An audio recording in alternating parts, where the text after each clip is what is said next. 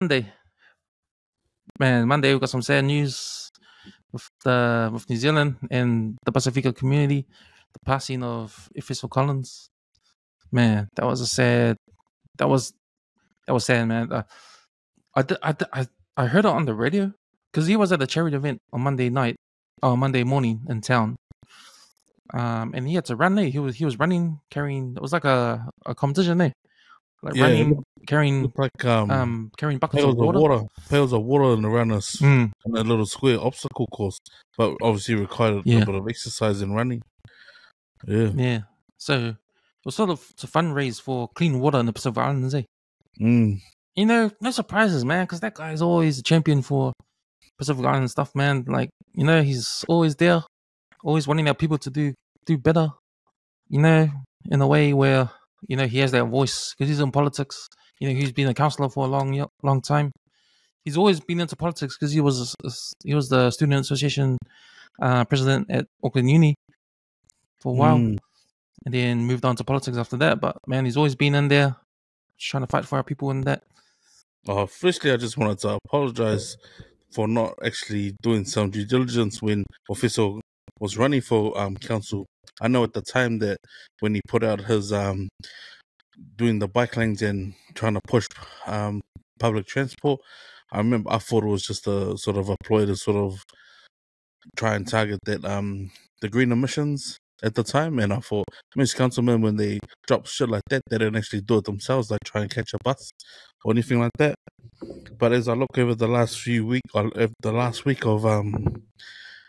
the outpour of like love for this dude and getting to know him a little bit more better, and first off by starting by hearing William Seal's speech about the kind of Pasifika man he was, knowing that he had just become, like, you know, a member of the Green Party.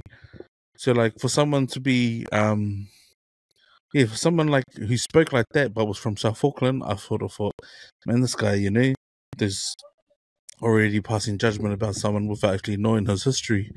But then just reading like a post from like At Ease and that about how Efeso was and just the sort of character he held, man, it really, really makes me sad that his poor wife and kids, you know, a man who finally not even a week from being, you know, put in a caucus, doesn't even live, and he was actually out there doing the work, you know. He was actually on the ground in town doing the work, man. Saddens me. Even just knowing that he was partook alone and hearing the beginning of his speech in his native tongue, like this sort of stuff. Saddens me that, you know, I never got to meet him, and only 6 days ago I retweeted one of his tweets that he sent. And it was sort of like, it got to me because, man, there was a few years back where the LaSalle and Kelston stuff was going on with the stabbings and stuff. And this was one of those sort of incidents, you know. I hadn't even known that he was part of Parliament.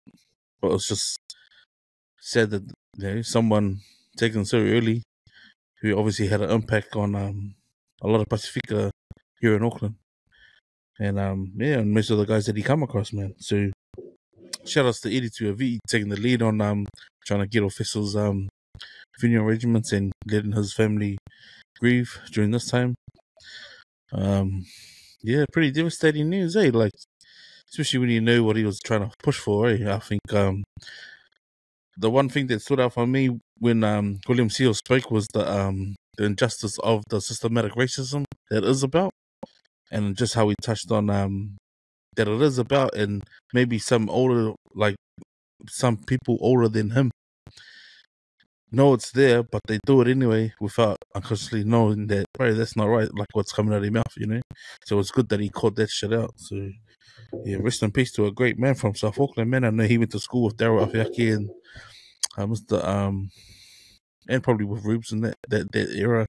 They were from the, you know, that's their hood, eh? Like, you know, all those Aotearoa guys. So yeah, pretty devastating news, man. Like leaving a young family behind. It was devastating, and I remember I was at work, and I actually heard the announcement on the radio that he did pass away. Originally, I heard it on the radio that he collapsed, but there was no mention of.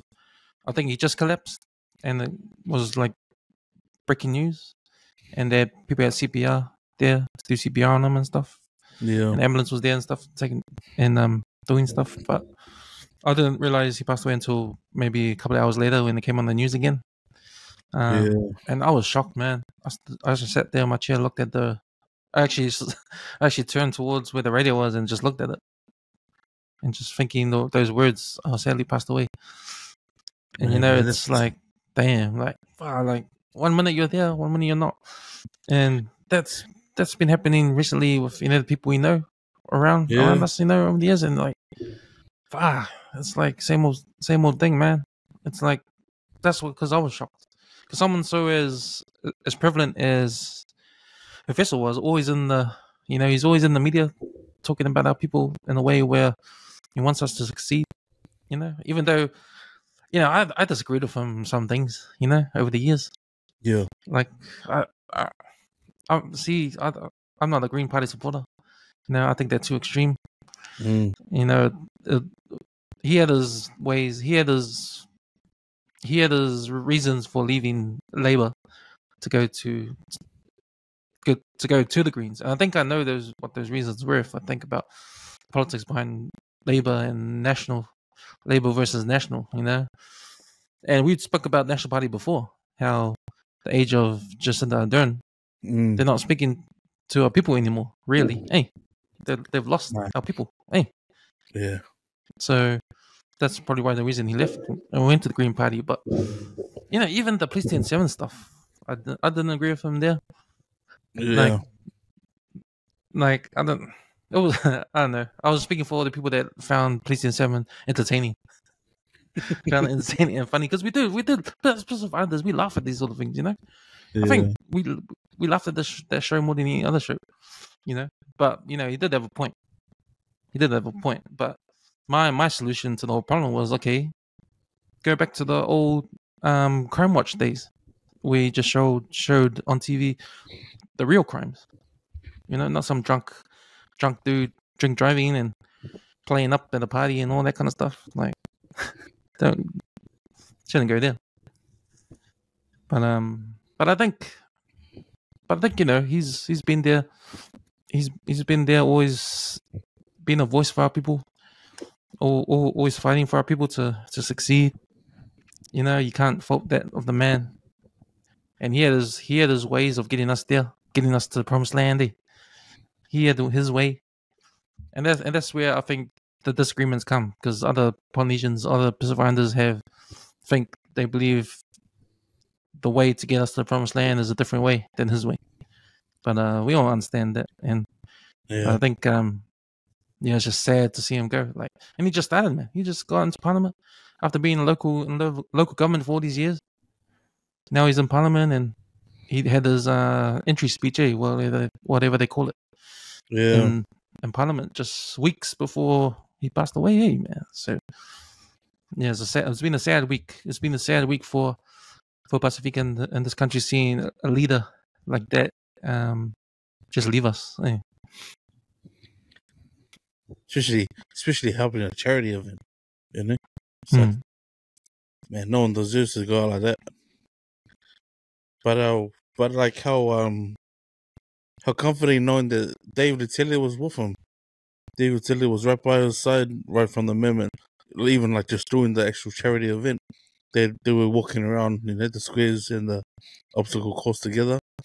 But then, even for the news who were there on site to go breaking news, for him just to share his point of view and his opinions about Efeso as well. Pretty daunting, man. Like, considering that his kids were still at school as well and the news had already broken out.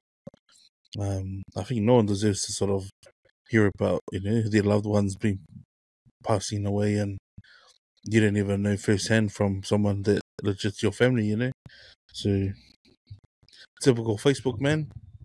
Breaking news and didn't come in on TV. Yeah.